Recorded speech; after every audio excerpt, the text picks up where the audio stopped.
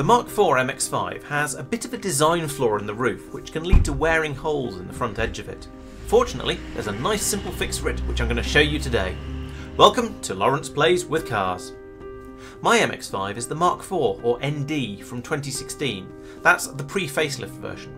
When you put the roof down, it sits quite close to the seat hoops, meaning that when the car's driving and bumping around on the road, the leading edge of the roof can rub against the hoops, gradually wearing a hole.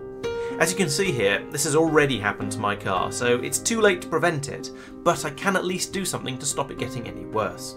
The secret to fixing this is to add some little spacers that hold the roof slightly further back when it's down, making sure it can't touch the hoops. Luckily, some kind person on the internet has released a 3D printer STL file for the spacers.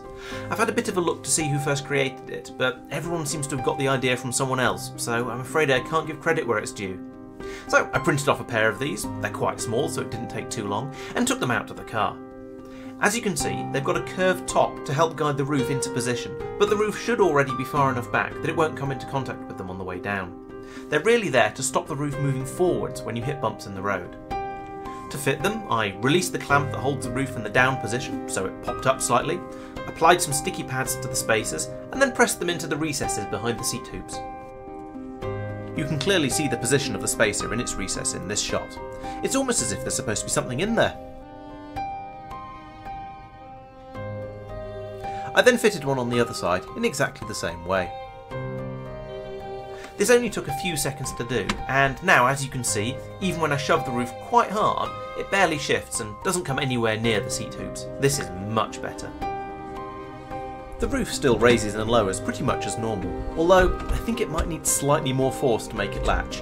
The spacers are really just to make sure it stays where it's supposed to, rather than edging forwards to rub against the seat hoops. If you'd like to fit these to your own MX-5, I've put a link to the STL file in the video description. If you don't have a 3D printer, I've also added a link to my shop where you can pick up a set, but if you're not in the UK, the postage prices are fairly significant. I hope you found this video interesting and useful.